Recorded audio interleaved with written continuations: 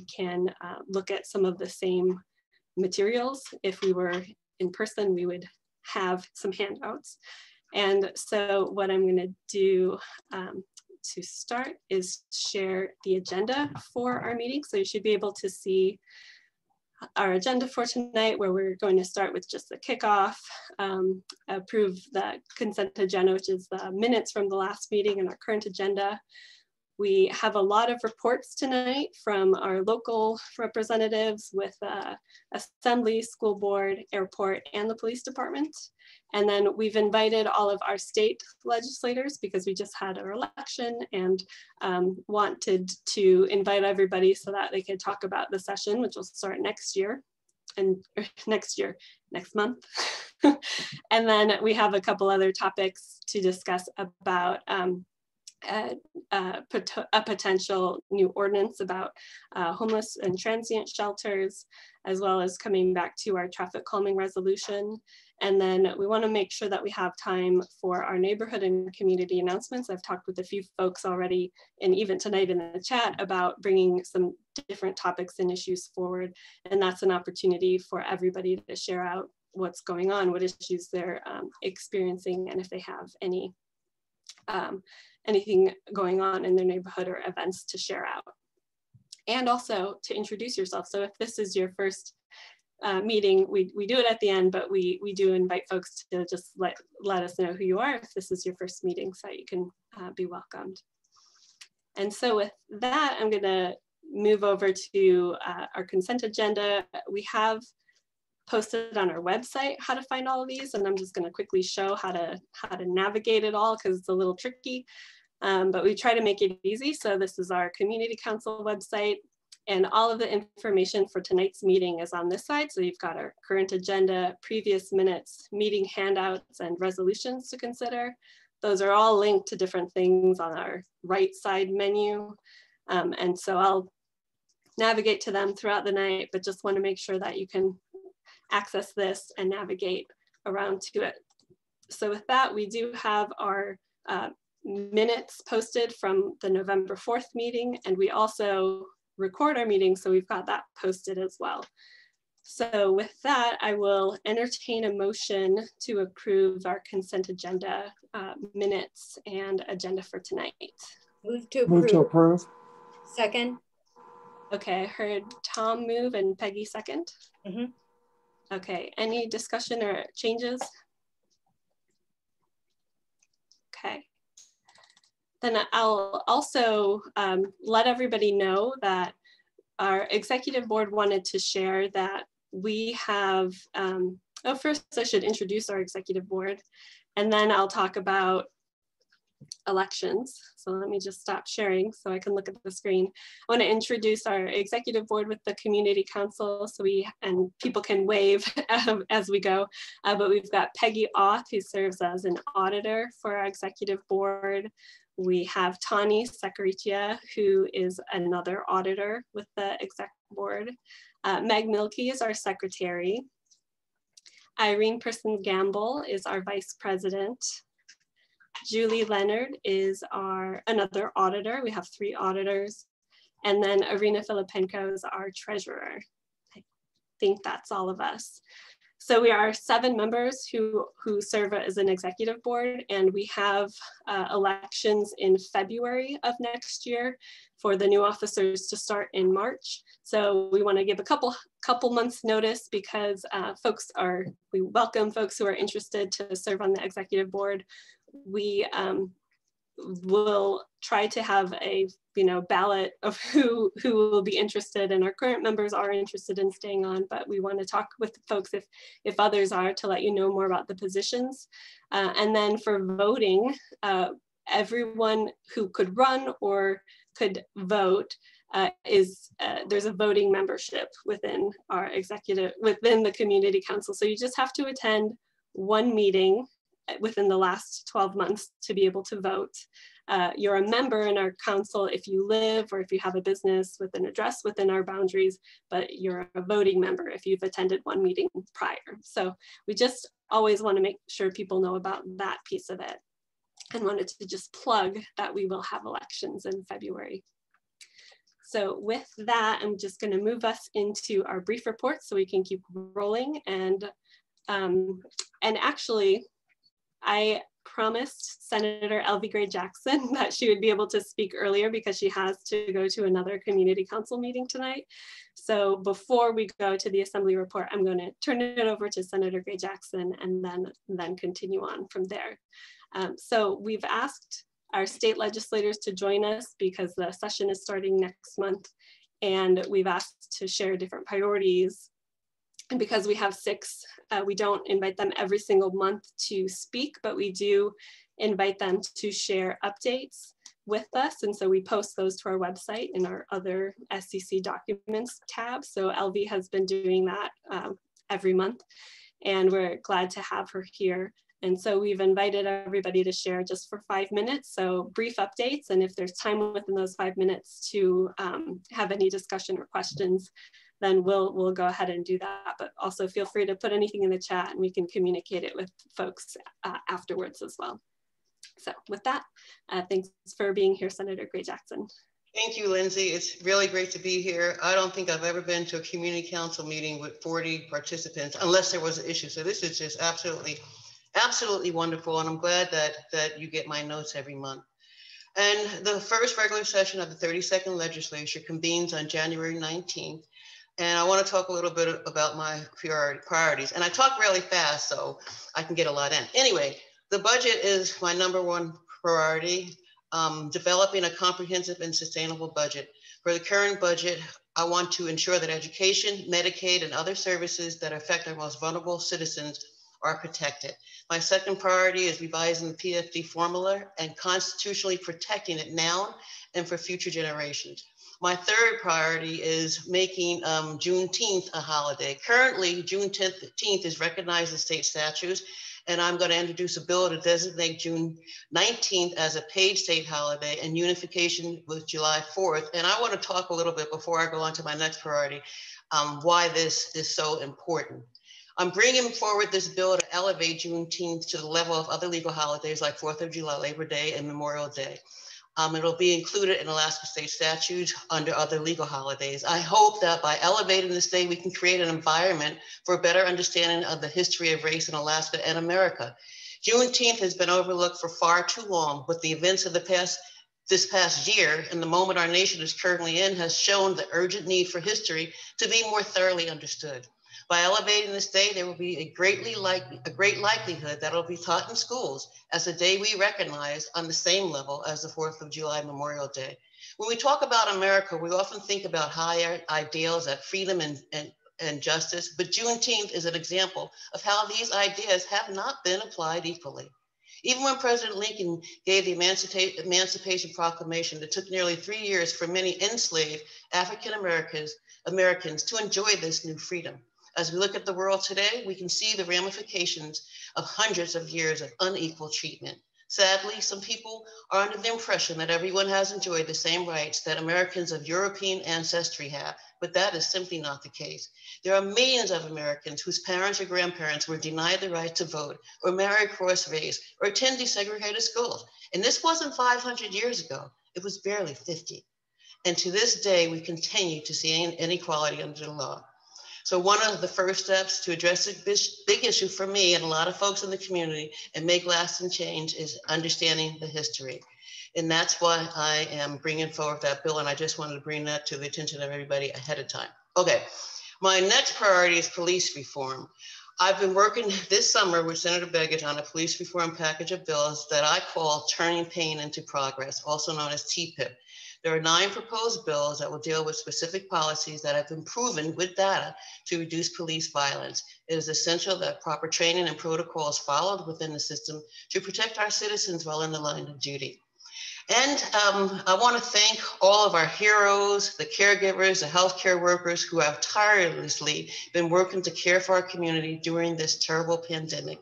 Their dedication does not go unnoticed. They put their lives on the line each day to care for the sick, and for that I am forever grateful. I want to wish everyone a safe and healthy holiday, and I hope the new year brings peace and great health to you and your families and all of us. Does anybody have any questions before I go to the University Community Council? I don't see any in the chat. I see a lot of praise and some hand clapping. So thank you for that concise update.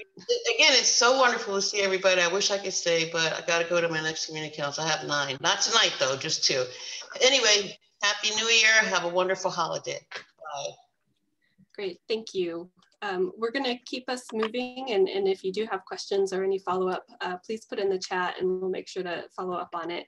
But I will turn it over to an assembly report with Assembly Member Cameron Presverdia. Thanks for being here. Sure, of course, and I apologize for not being here the last time. We had an assembly meeting at the same time as this meeting, so but I will plan to be here at all future meetings.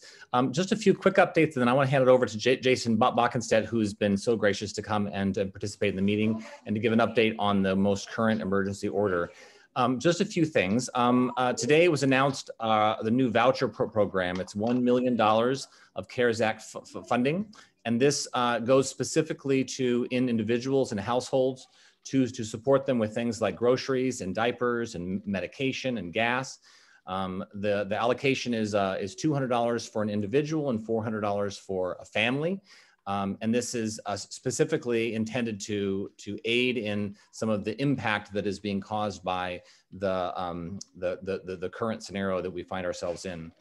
The second update I wanted to give was around the property acquisition. I'm sure most of you, if you haven't heard by now, the acquisition of the Alaska Club on Tudor, we're no longer pursuing that. And so the administration is looking at other options. And my understanding is that they have identified some potential options. And so more to come on that as soon as we know more. We still are pursuing America's Best. It turns out that I think, and Jason can, if he wants to speak to this, but the cost of the renovation came back much higher than we expected. And so they're currently working on that, but it's still in the conversation. And so as soon as I know more about what the result of that is going to be, I'll report that out. So the America's Best is still very much in our sights in terms of acquisition. And then the Golden Lion, we are planning on closing on that. So that is going to happen in terms of getting that property. The next thing I wanted to report on, there's been some misinformation. There's been some reporting around $20 million from the state of CARES Act funding. And I think there was a misunderstanding that was outside of the original $156 million. It's not. That is the final payment of the $156 million that we had intended all along to get from the state. So that funding has already been allocated through our original allocation. And so I wanted to make sure that folks were aware of that. I've received several emails and phone calls about that, and I wanted to make sure that was clear. And then the last quick update was around CARES Act funding. As of the most recent numbers we have is that $6.8 million has gone to housing assistance. That's 7,228 payments. $4.3 million has gone to small business relief, and that's 472 different grants. And $5.8 million has gone to child care assistance to 176 different agencies. And so those are some current numbers for you in terms of the use of the CARES Act funds. Now I want to hand it over to Jason, and he's going to give a quick update on the modified hunker down emergency order that has currently happened and some of the sort of background and information of why that happened. Jason, do you want to take it over? Sure, happy to. Thanks, Cameron. As Cameron mentioned, the new emergency order 16 went into effect yesterday and is slated to be in effect until 8 a.m. on January 1st, 2021. I think as we have tried to provide quite a few updates during the assembly meetings over the last couple of weeks. And I think as many people will know, we have seen just a massive increase in the number of cases that we are seeing every single day. Our positivity rate has climbed over 10%, which is a number that is quite scary for those in the health field that work at the hospital, and for our health department. It makes it almost impossible to do any type of real contact tracing. So as a result of all that, Emergency Order 16 was put into effect, and it does put some restrictions on a number of locations and businesses. I will say that there are public transportation, healthcare, childcare facilities are all still operational. Retail stores, gyms, and personal kind of care services, hair salons, nail salons, things like that do have a reduced occupancy. And then obviously the restaurants and bars are all closed for indoor dining for the entire month. But outdoor dining as well as takeout and delivery are still allowed at each of those places. Church services, worship services, political gatherings such as the assembly meeting and others, we actually made no changes to that. So, they are still allowed to operate at 50% of their fire code capacity. Some of the places that, some of the other places that are actually closed are some of the entertainment facilities. So movie theaters, bingo halls, bowling alleys, and other indoor sports competitions.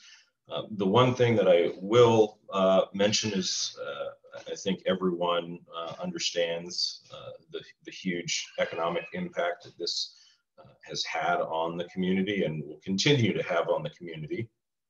And the one thing that I know Cameron did not mention is there will be a special assembly meeting on Friday.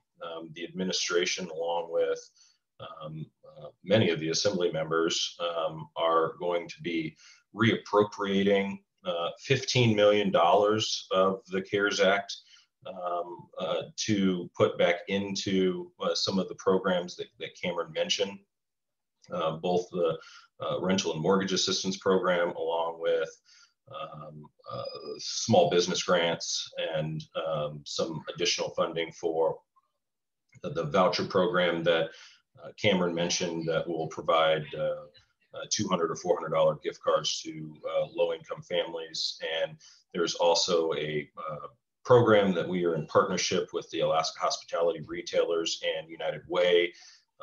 It's a meals program where we have partnered with different restaurants throughout the community to provide meals for, again, low-income residents. The way that we were able to find an additional $15 million in the CARES Act is when we originally passed the CARES Act, we had set aside $12 million for what is typically known as the 25% local FEMA match for all of our FEMA expenses. Historically, for any disaster, the state covered that local 25% match, but when we passed the overarching CARES Act appropriation, we weren't sure if the state was going to do that. We have now received word from the state that they are going to pay the communities around the state's 25% match. So we no longer have the need to set that aside for that particular spend. And then there was also $3 million that was set aside for building out some mental health first responders to allow for mental health professionals to respond to certain calls instead of the police department being the first on scene. But for those that have followed the passage of the 2021 budget, both the administration and the assembly agreed that we were going to use a portion of the newly passed alcohol tax funds next year to pay for those costs, so we no longer have to use that. So that is where we got the $15 million. This is really the last $15 million that is not either already spent or has been set aside for a specific purpose. And as Cameron said, and just to reiterate, this is not new money. This is part of the legislatively approved money that you know, we were given back in June. So with that, happy to answer any questions. I will include a couple of links. We just put up an FAQ page for the emergency order that has some frequently asked questions. I'll be happy to post that in the chat.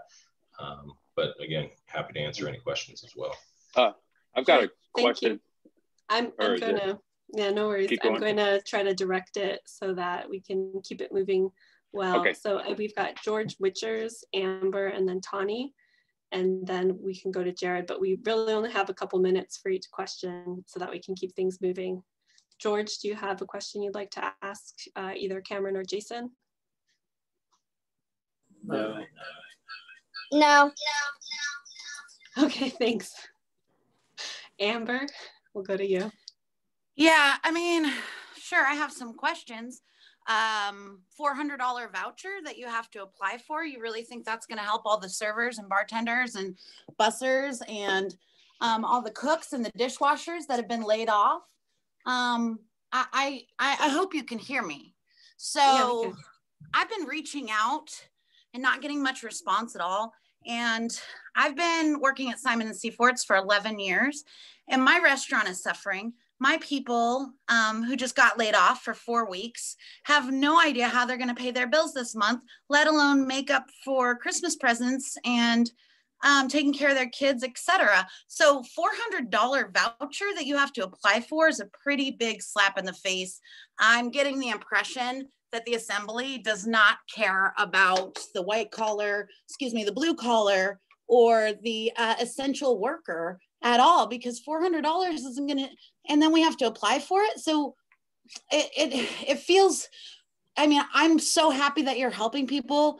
And I could apply for this $400 because I'm on unemployment right now, but that feels like a really big slap in the face. A lot of us want to go to work, and people who don't want to go out to restaurants don't have to go out to restaurants. The restaurants are being singled out, and that's not okay. If you can work side by side with another cashier at Cars or Fred Meyer for 8-hour shifts, you are in close contact. People go in and out of a restaurant within an hour or two. So if you can sit on an airplane in close contact for 3 or 4 hours, I'm pretty sure restaurants are not the problem. And I'd like to know how you're going to fix this.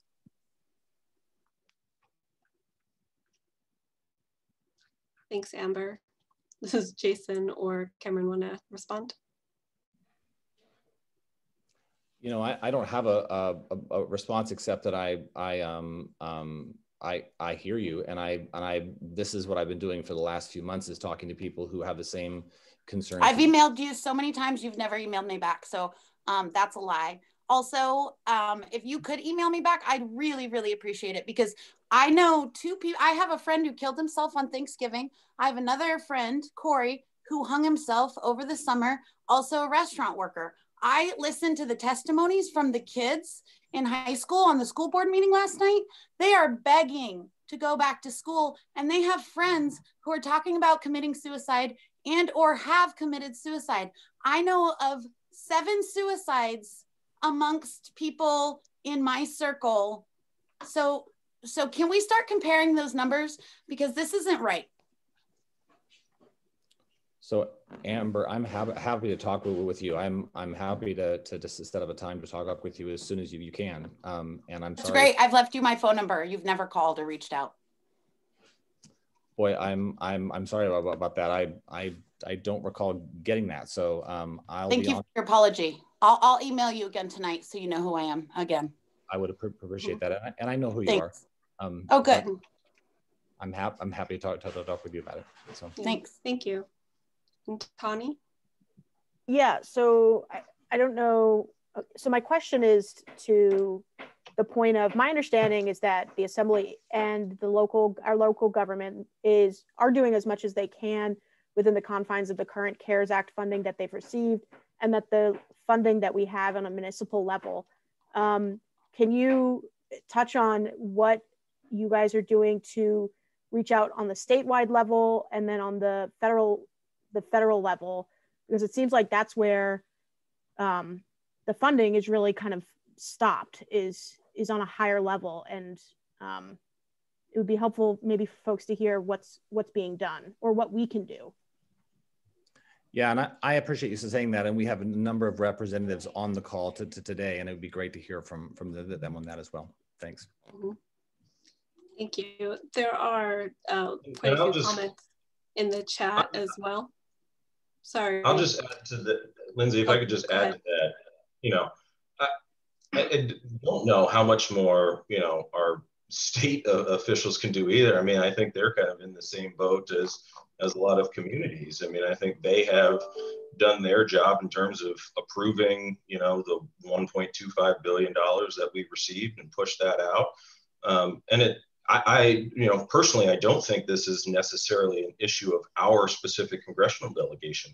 I will say that they have been great anytime that we have needed anything, that we have needed help with technical assistance or those types of things. They have been wonderful, but unfortunately, they are only 3 of 435. I am very pleased that, you know, Senator Murkowski has kind of, you know, joined a bipartisan group of members of Congress and proposed, you know, a second relief package that, you know, has quite a bit of funding that would be both dedicated to businesses in the form of additional PPP loans and even additional kind of funding that the state and local governments have received. In the CARES Act, it was $150 billion that was split among the states and distributed to local governments. In this package, it's $160 billion. So it's even more that is being proposed. So our hope is that here in the next 10 days, you know, Congress can really come together and pass this package, because I think it's hugely necessary. And as you mentioned, you know, the federal government is the only kind of government between the state feds and local that can help with the size and the scope of the problem that not just Anchorage or Alaska is facing, but this is something that every single community across the country is experiencing right now. Mm-hmm. Thank you, Jason. Because I think we will talk about this when we get to our state legislators, I'm going to move us forward to the other reports, and we'll capture the questions and comments. And if folks can also respond to any of the questions in the chat, please do as we go forward. I'm not seeing our school board representative though. Is Star Morset on our call? Okay, then I'll move us ahead into the airport report. I know John Johansson is here and I could share my screen, and I imagine, John, your report will be very brief. So, yes, thank you. It will be very brief. I hope you can hear me well. I've been having problems with my audio on Zoom, but yeah, thanks for putting that airport report on the screen. There's really not much to talk about. You know, we're still battling with coronavirus issues. We're doing what we can to make the airport terminal as safe as we can. But just like everybody, we're struggling with that. Lakewood Seaplane Base is iced over. People are using the lake. It is an aerodrome. Please stay off the ice. It's not a recreational area. We get tagged by FAA if there's incidents where people are crossing the lake on foot for what they call an incursion. Please use the cell phone parking lot if you're heading toward the airport from Jewel Lake, Spenard Road on West International. It's your first right that you come to, where the Department of Transportation Central Region Headquarters building is. And we're still looking for a whole bunch of folks, equipment operators, mechanics, maintenance specialists, et cetera. So there's a link on this update for anybody that might be interested in those jobs. And this whole update is on our website at anchorageairport.com. That's really all I have. If there's any comments or questions, I'll entertain them quickly. Thank you, John. I think the hands are raised for the discussion about the community. I have or a does question Tony for have one? John. Yeah, I do. I had to get a COVID test at the airport. I want to say it was about 2.5 weeks ago. And when we went, what we've noticed, or I could not find any hand sanitizer stations so I went from the parking lot and then across to obviously where they're doing testing in the baggage area. And it felt a little weird to not see any hand sanitizer stations. Is that normal? Were they just not there? Are you guys making any changes or decisions? We do have hand sanitizer stations. I don't know if there's any in that particular area. I'll check into that and see if we can get some put there. Okay, yeah. Great, thank you.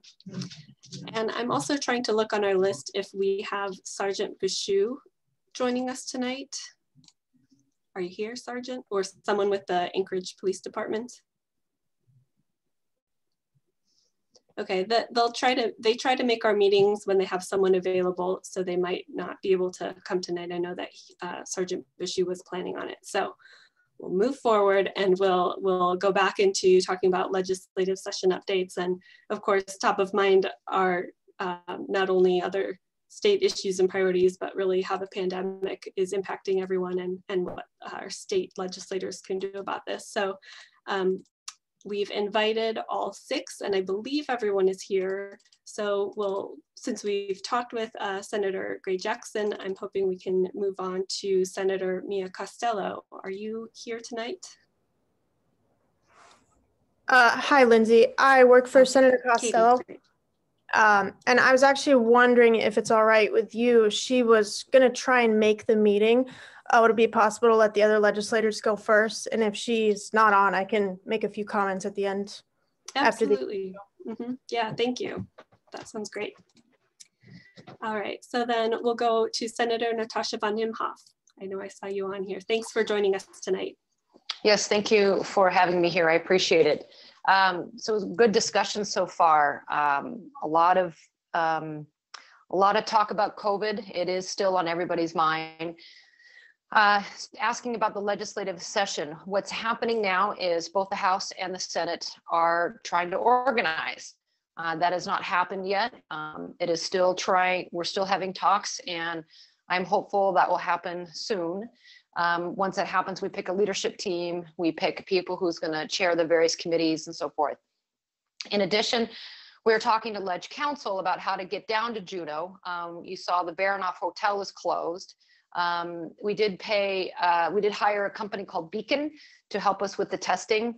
We're going to bring the, as of now, legislators and staff down to Juneau and come up with a rigorous testing plan and isolation plan and so forth for legislators down in the Capitol. I think the Capitol is probably going to be closed to most other people. And then from there, we're going to try to see where it goes from there. That's really all I can say. One of the things that we're going to try to do, though, is pass legislation early on that we can, vote or operate remotely. So in the event that we need to retreat to our home bases, we can work at the LIO and do it that way. And I think that we've invested about $1 million or so, like in the last 12 months, on cameras and audio equipment in, I want to say, like 9 different locations, Ketchikan all the way to Utqiagvik. So we're trying to get that up in line as well. In terms of priorities, I think we're sort of waiting for the governor's budget to see what it's going to look like. We're also waiting for the fall revenue forecast to adjust the numbers to see what kind of revenue we have. I think one of the biggest conversations is that we're probably going to have a big supplemental due to the Medicaid people being in the hospital and seeking medical treatment, in addition to medevacs from outlying areas into Fairbanks, Juneau, and Anchorage. So I was trying to talk to Ann Zink today to try to ask her a little bit about kind of what's going on in terms of the money and what's left over. There is some funds left over, but a lot of it will be spent, I think, this month. And then I think we're trying to chase it as well, we the legislators, of where the different funds have gone and the different buckets. I think that's a lot of moving parts right now, and that's kind of where we're trying to see where things fall into place over the next 30 days. So I can go look at the chat here, or Lindsay, if you want to let me know. Yeah, thank you. Would you be able to stay on and we could take questions at the end? Yeah, I can. Okay. I think that'll help keep us moving. So I'll turn it over to Representative Harriet Drummond. Thank you. It's great to see you all tonight. I thought it was interesting that Senator Gray Jackson said she'd never seen as many as 40 people at a community council meeting. I'm a member of the North Star Community Council, and several years ago, we had over 60 people in one meeting. We filled that elementary school's library. I don't quite recall what the issues were, but there were at least two very important neighborhood issues on the agenda. And it was great to have that kind of a turnout in the smallest community council in town. Like Senator von Imhoff and Senator Gray Jackson and Representative Chris Tuck and Representative Matt Clayman, I'm preparing to go to Juneau. My target is, as others have said, get the budget done, work on revenue bills, if there's going to be new CARES Act funding, that will be our job to make sure that that's legally appropriated and funneled through the various departments in the state that will get it down to the level of the families and businesses that need to benefit from that. Right now, I'm not sure what the governor's plans are. He has instituted a second emergency resolution, excuse me, whatever the governor calls his proclamation, based upon the fact that last spring's proclamation was in anticipation of the pandemic. Now we are in the pandemic, so he considers it a new emergency declaration, but that expires on December 15th, and I'm not quite sure what's going to happen after that point. Hopefully we'll be working on accepting vaccines, and working on that distribution plan. So maybe the next governor's proclamation will be for the vaccine stage of the game. And once again, that third emergency proclamation, should the legislature not get involved, will expire on January 15th, about 5 days before the next legislature convenes. Now, none of your representatives changed in this election. We either got reelected or we weren't up for election, like Senator Costello and Senator Gray Jackson are in the other, time frame for Senate races. But again, we are waiting to get organized. We're on the House side, we're waiting to see if there is a recount in the Lance Pruitt, Liz Snyder race. Traditionally, those have not changed with that much of a gap in the recounts that have happened in the past. And depending on how that turns out, will guide us in how we're going to organize in the House. If I was Queen, I wouldn't allow any personal bills. We finished the budget in 68 days last spring. This one is my 8th year in the legislature, and my first year, it took us 5 or 6 weeks just to get the budget subcommittee work done, in which every legislator participates in that process. And then the budget subcommittees submit their recommendations to the finance committees on each side of the legislature. And then from there, the budgets are crafted with recommendations from budget subcommittees. We finished that work in 3 weeks last spring. And I said to myself, wow, if we can do this on a regular basis, we don't need to be dragging our feet and going into special session. However, there's a lot of freshmen. There's something on the order of 13 or 14 brand new members of the legislature out of 60 that will have to be brought up to speed and learn how things work, and in order to get the laws passed that we need to serve Alaska. And also housekeeping bills like operations, health issues. I heard today that pharmacists need to be authorized to administer the COVID vaccines that we will be getting. There's going to have to be, obviously, in Alaska, hundreds of thousands of those vaccines administered, and we need all the healthcare professionals that we can to get involved in that process. But there have to be some laws changed in order to allow the pharmacists to include that within their scope of services. So that's my report, and I'm happy to entertain any questions. Great, thank you, Representative Drummond. We'll go to the next two representatives and then we'll open it up for discussion. So thanks for joining us, Representative Matt Clayman. I'll turn it over to you next. Thanks, Lindsay, and thank you all for having me. I want to apologize for not getting the live photo, but my internet service seems to be sort of spotty, and I've been on 3 Zoom calls, and every time they tell me, stop the photos. So that's why you don't get to see my live image. These are really super challenging times. COVID has really changed the landscape in terms of our state's economy, our local economy, and I'm acutely aware of that in my service to the community and my work in the legislature.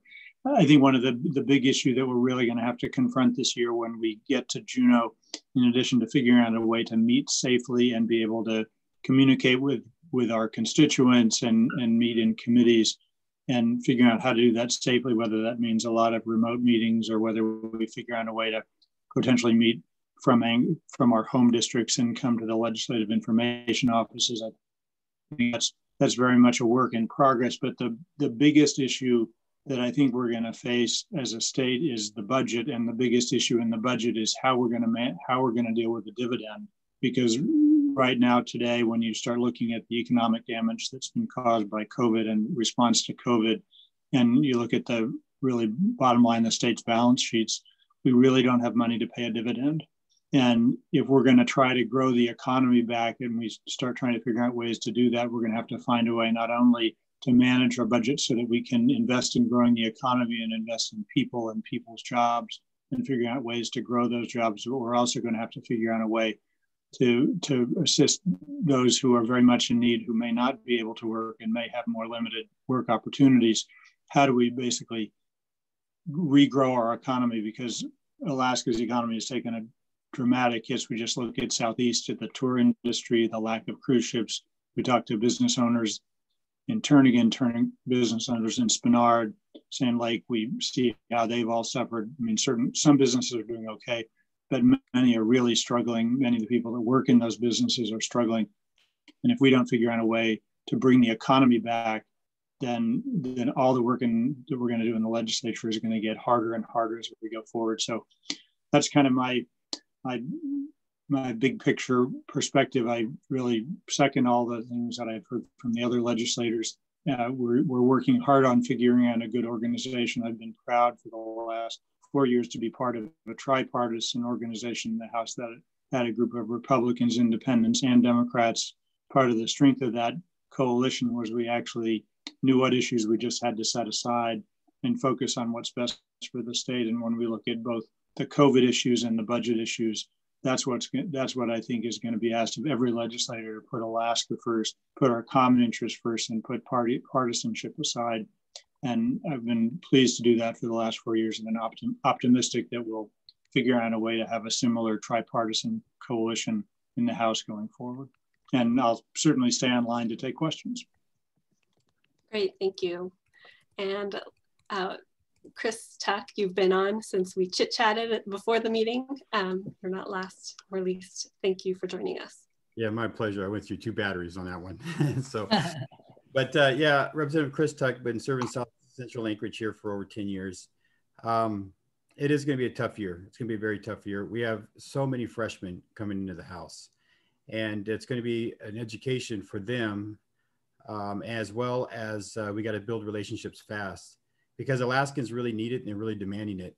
We are in a crisis, and I'm hoping that when we get down to Juneau that we do try to limit, as Representative Drummond pointed out, that we got our work done pretty quick last year. I don't see why we need to go any longer than 75 days, especially with trying to keep the Capitol safe. And I think that we do those 75 days straight. I don't think anyone should be flying home over the weekend. We just go down, hunker down, get our work done. If we're going to close that building off to the public, then we need to make sure that we're there doing our work and making sure we have gavel to gavel running smooth so people can at least monitor and watch. And that way we can meet in the committee rooms. The committee rooms, we can spread out wide enough so legislators can meet. And since the public's not going to be there and have the proper coverage.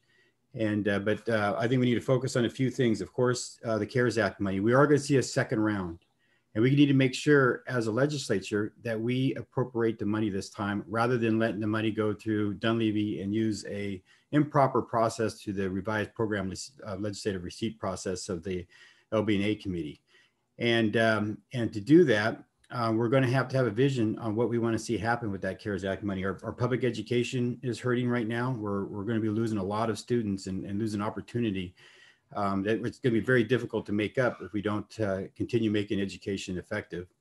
And we're going to have to take care of small businesses. We're going to have to take care of those who need assistance in many ways. And there's been all sorts of fantastic ideas that have been floated around. I'll tell you, one of the best programs that we had out there was the 10 million that went to Alaska Housing and Finance for their homelessness program, where we were able to give not only rental assistance, but mortgage assistance as well, assistance to people. And that really trickles up and that really hits people at home because that there, you know, if we're not able to do a dividend and give individual relief to Alaskans, at least we can do household relief through the CARES Act money.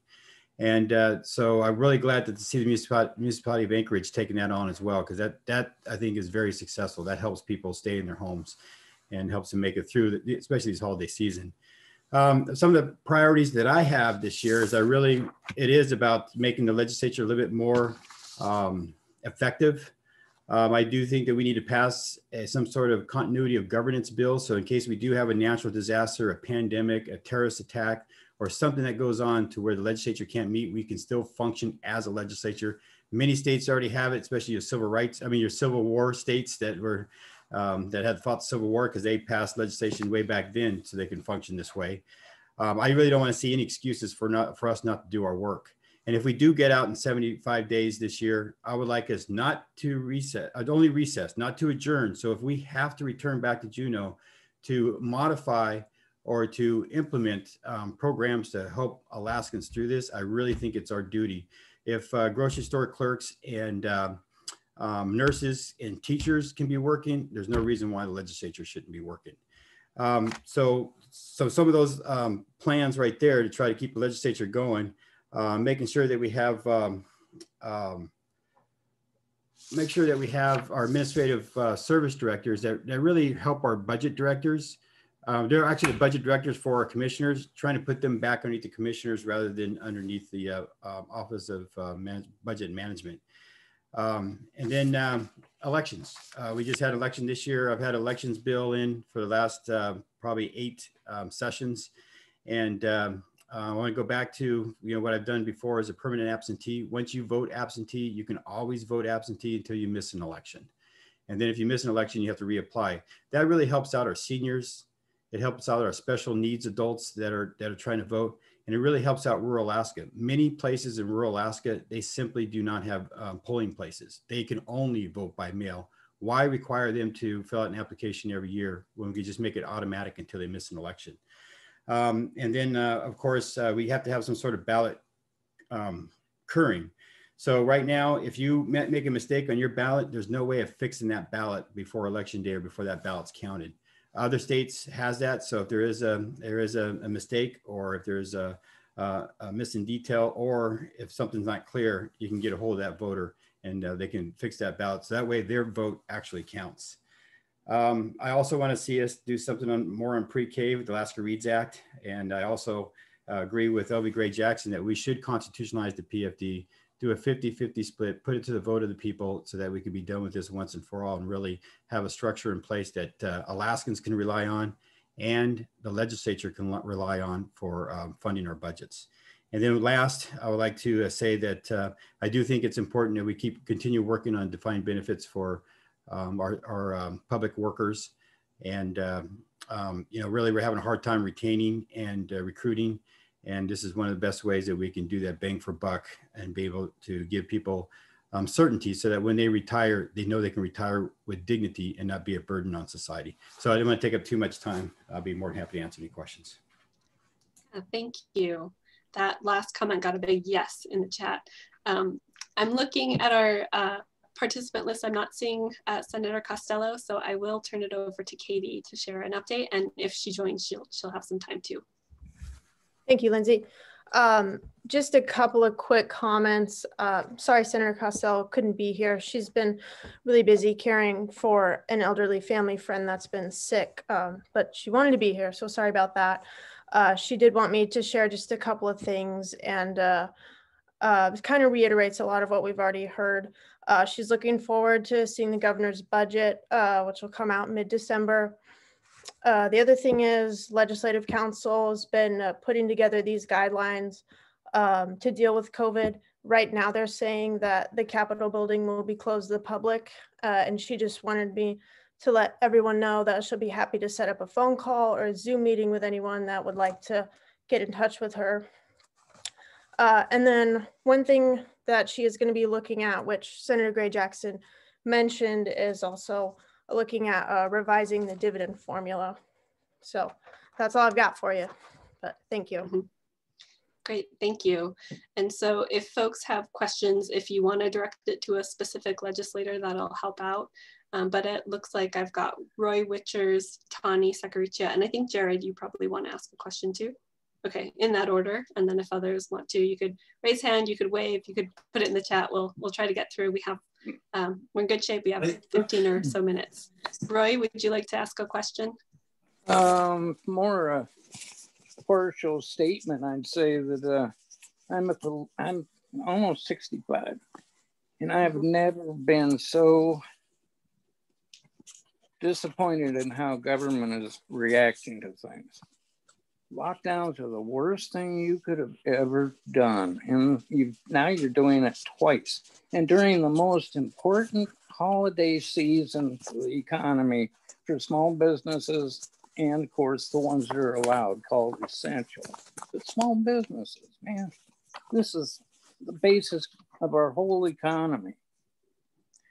The same thing with the schools. Mm-hmm. Instead of letting the kids go to school, you keep that locked down. And there is almost no risk in that for the children. And that's verified over and over. I mean, I hate to say it, but we have a lack of people. And this is why Donald Trump got elected, because he's a businessman. He doesn't play with our money like it's your money. That's how you guys in the Senate, the legislature, the assembly, all of you play with our money. And that $150 million was our money. We will all pay that some way. And I've seen this going on for a long time. And this is the worst I've ever seen government. It's not reacting to the people in any positive way. It's the worst time of year. This is when the economy of most businesses explode.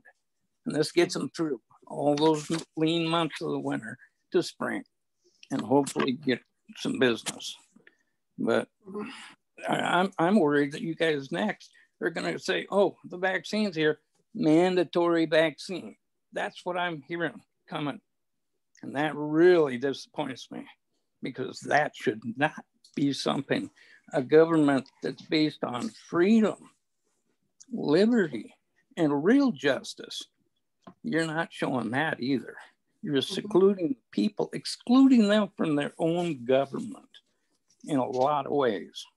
And it's been going on for almost a year now. We're coming up to a year. I mean, I've been here a long time. Wait 1 second. I'm just going to give you one more second, okay? Okay, well, this is about the Capitol. We should have moved that thing a long time ago. And we have tried, but the legislature always played games with us. I've watched this state for almost 50 years go through this stuff. And all I see is government collusion to get business. And then you were always in part of it, something. And that's what that voucher thing is all about. If you give us our money, our dividends, That should have been what we had coming for the holiday year. I mean, this is what would spread out the whole economy. Oh, Roy, man. I want to make sure that we have conversation Okay, and go ahead. discussion. Go ahead. Thank you though. Thanks for your I've got my comments and point for joining. across. I think so. Thank you. And we'll go to Tawny and then Jared next.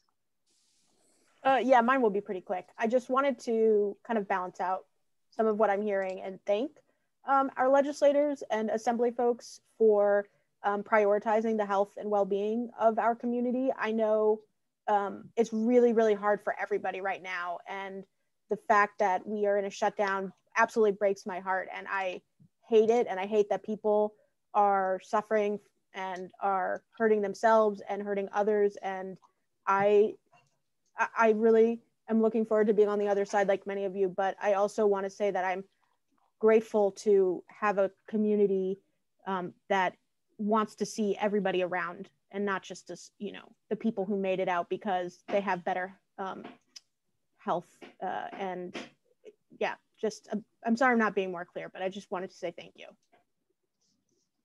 Okay, thank you, Tawny. Then we'll go to Jared.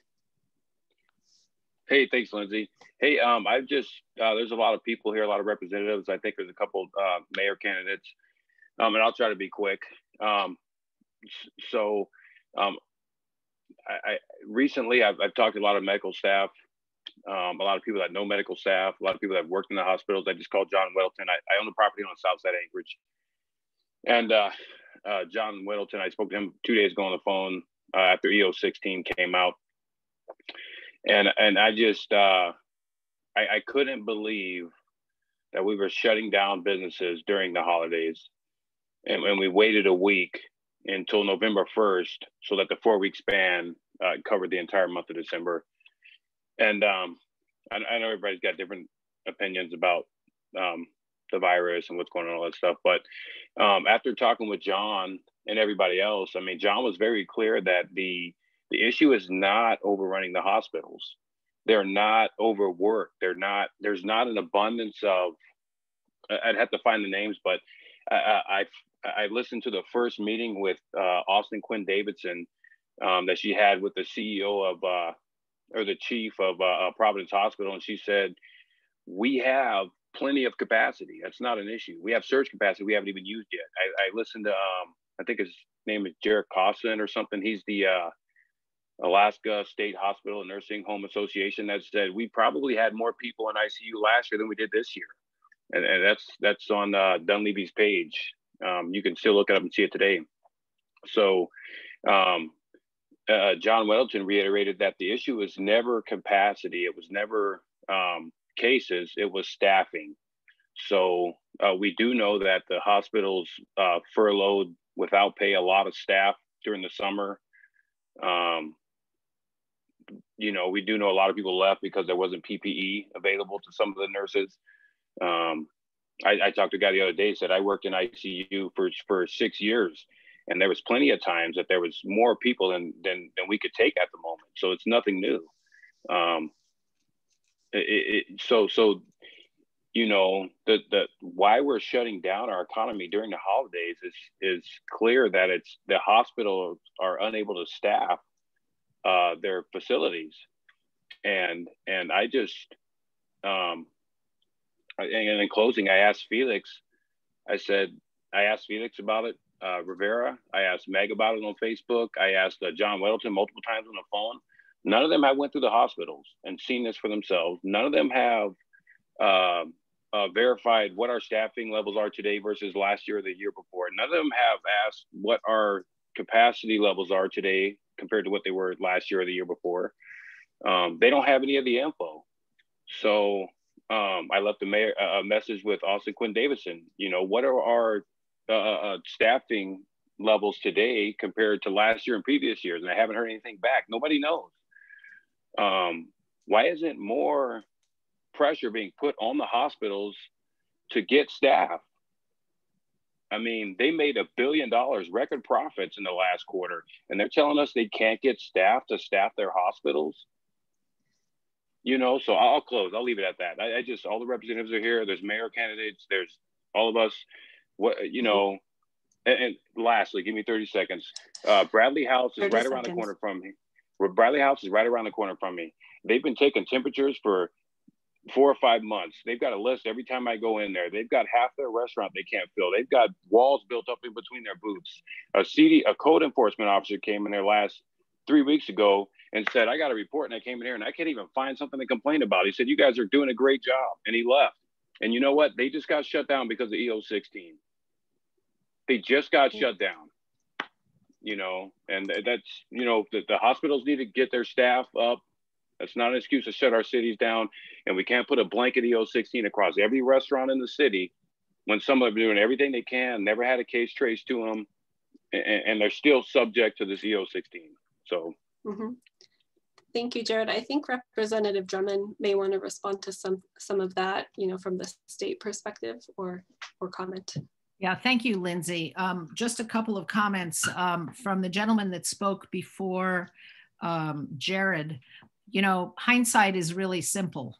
I think if Alaska had had some leadership displayed in the governor's office and we had properly shut down in the spring, the way other states did, the way Hawaii did. If you go look at the map on the number of cases in Hawaii, they tamped it way down. They are inviting visitors back. Their businesses are going to be okay.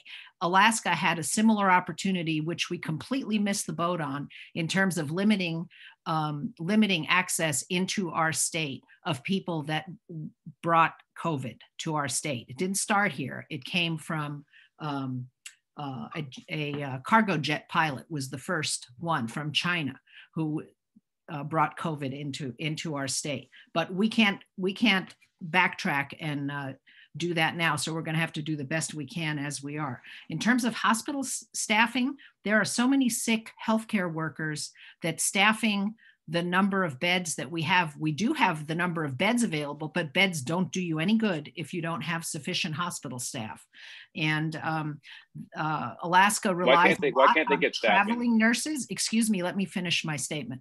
Alaska relies a lot on traveling nurses and doctors and other healthcare workers, and there are way fewer of those available who might even want to come here because they're already in great demand in the lower 48, which is also having crisis capacity issues in their hospitals. So, you know, we're on our own up here. We can't send our sick people to the next big city because we're it. We're not going to be sending people to Seattle if Seattle is shut down. And there are huge issues in rural Alaska who don't have any ICU beds. People are dying in remote communities in Alaska because they're unable to get medevaced out because of weather and because there aren't ICU beds available in the big city hospitals in Fairbanks and Anchorage. So it's we're in a tough spot, and it isn't going to get any better. It would have been great to shut everything down in the spring so that we would have been able to send kids back to school. I'm really concerned about the education that our youngest kids are getting, because kindergartners can't learn to read on Zoom. Sorry, folks, that just doesn't work. High school kids and middle school kids are doing okay, but it would be much better to have them all back in, and I agree. But when you have staff that is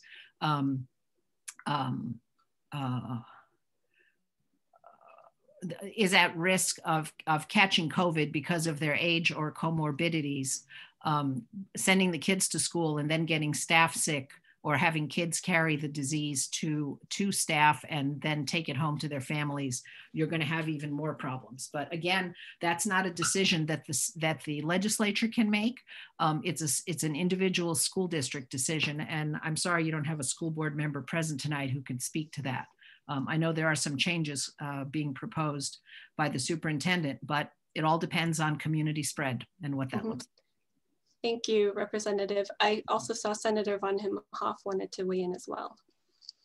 Thank you. So I appreciate the dialogue. I actually talked to an ICU doctor last night, a pulmonary ICU doctor, and I talked to Ann Zink at length today.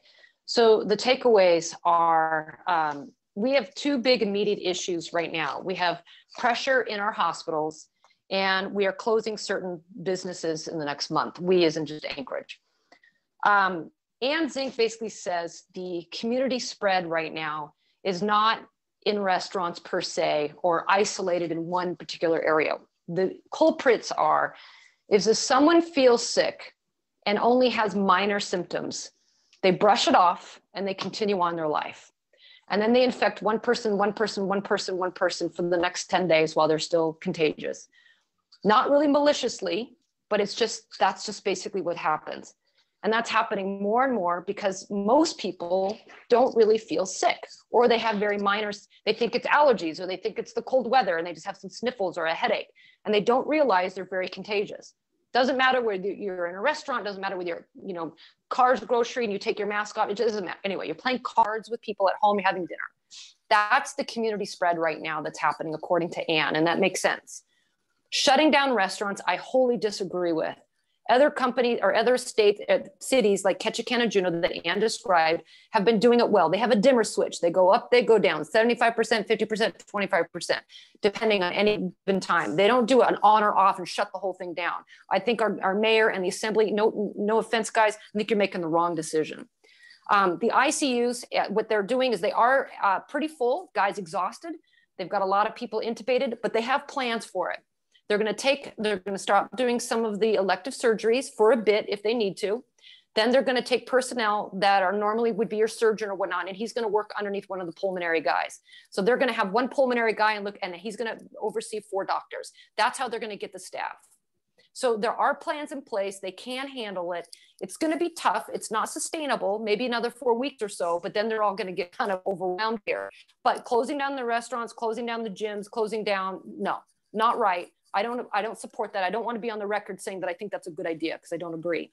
But I do think that people need to take personal responsibility that if you start feeling sick, stay at home because you are contagious. So that's just my 2 cents. Thank you. Mm-hmm. Thank you, Senator. Now I'm going to go back to way back in the chat. There's a discussion, but we had a couple people ask questions.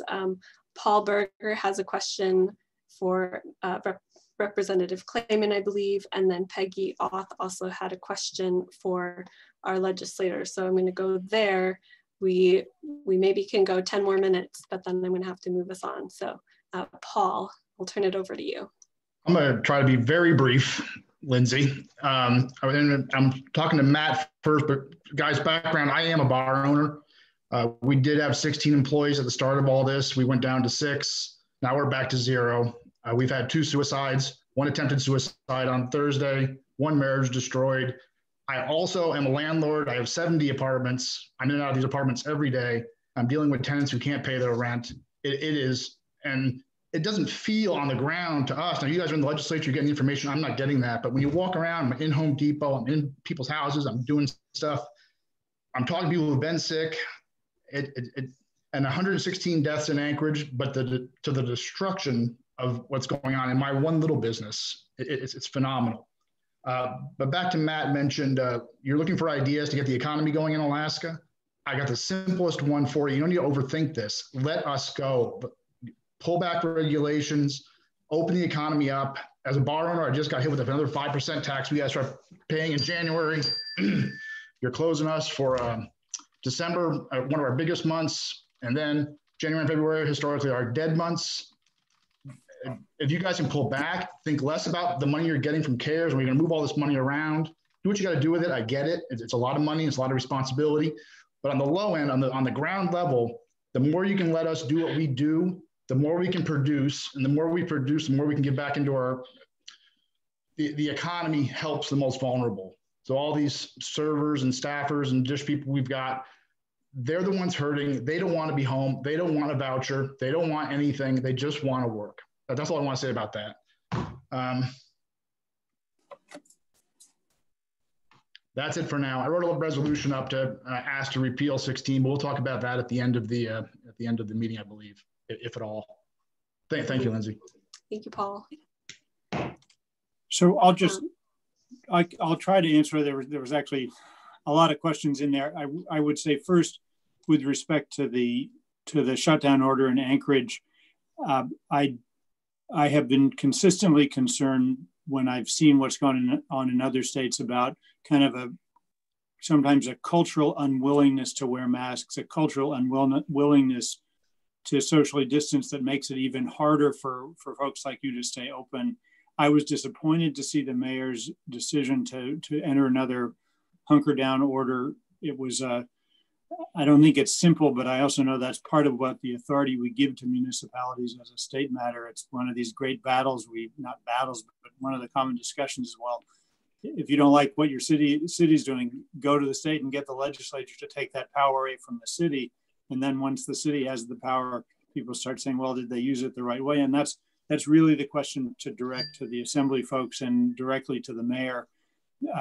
I would be at this point very, very reluctant to try to take away municipal powers. If anything, I've always been a fan of trying to give municipal governments and local governments more authority and make the state less of a kind of caretaker for those communities, because I think the smaller communities, whether it's the largest city in Alaska like Anchorage, or whether it's some of the small communities across Alaska, I think they do a better job of figuring out how to govern themselves than we can do from Juneau. So I'm not a fan of taking municipal power away. The second thing I'd say about CARES Act funding, I like to think that who's ever the governor has everything wired on a string and knows exactly how to do everything best. But what I keep discovering in my life is that getting more people involved and more people in the discussion is more likely to lead to solutions that work on a broad level, including getting the economy restarted. And I think where Governor Dunleavy really failed terrifically during this year is with pandemic funding. Instead of saying, how do I work with the legislature to get different ideas and figure out how to do this better? He pretty much said, well, just give me the authority and I'll take care of it. And a lot of that funding was dispersed very poorly. And so what I'm optimistic, but given the history and given how little the governor has cooperated with the legislature during the entirety of his term, I have some optimism, but it's kind of guarded, that the governor needs to work with the legislature, because I'm not saying I have all the best ideas in the room, but if we don't get more ideas in the room and figure out what's actually going to work to get this economy restarted safely, it's going to be even harder to get it restarted. So I think in terms of CARES Act funding, the first step is for the governor to meaningfully engage with the legislature, and the legislature to hold his feet to the fire to make sure that he in fact does cooperate with us and doesn't just kind of go his own way. So I'm not sure that totally answers the questions you've had, because you had a lot. Just a quick follow-up, and thank you for that answer. And I'll, no, that did. And I like the best government, in my opinion, is as close as possible to the governed. And I'm encouraged by this meeting to see how many people have showed up. We have 2 mayoral candidates on here, Mike Robbins and Dave Bronson. A lot of people asking tough questions. And that's what we need, is just to go back and forth and figure this out. So I appreciate your follow-up. Thank you very much. Great, thank you both. And I'm going to turn it over to Peggy Auth. She had a question for our state legislators. Feels like a while ago because it was in the chat, but I'm trying to look at them both. Yes. For all of our state representatives, we just did the census and then they do redistricting. And I would like to see our state be more like some of the other states that have adopted, where it's just a board, a panel, it's nonpartisan, and it's not doing gerrymandering. It's just a better way to do things. It doesn't have these ridiculous boundaries where it chops, coastal Southeast Alaska cities going way up into, Chugach. Outside of here, it's ridiculous. So I really, really hope that that's something you do, because it's only something you can do every 10 years where we do the redistricting, and it's really important to do it right. The Spenard Community Council had even talked about doing a lawsuit back, I don't know, Tom, what was it, 20 years ago?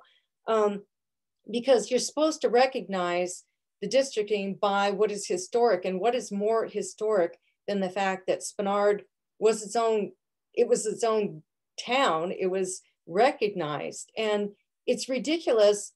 I'm sorry, I like all you legislators, but we're so chopped up. Look at all the names we have. I mean, if we could just have 1 or 2 people that are in Juneau fighting for Spenard, I think it addresses what Tom's talking about, of why we are not getting represented the way we should, because nobody is actually from Spenard representing Spenard. And it's a complaint I've been here almost 40 years and I've spent the entire time, almost the entire time living in Spenard. And it's very frustrating that it doesn't matter if it's the Assembly or the House or the Senate, that we can't have representation from Spenard. So this is the Spenard Community Council meeting, and I think it's a good time to bring up that we need true Spenard representation. And I hope that maybe we could do a resolution or something about this, Lindsay, you know, before the session starts, because I really think this is an ideal time to do it. Mm-hmm. Thank you. Yeah, thank you, Peggy. Tom McGrath was giving you lots of emojis, so that was nice to see. I think Representative Drummond may want to respond, and if other legislators want to do that as well. And Lindsay, I'll respond as well. Sure. Mm-hmm. Yes, thank you.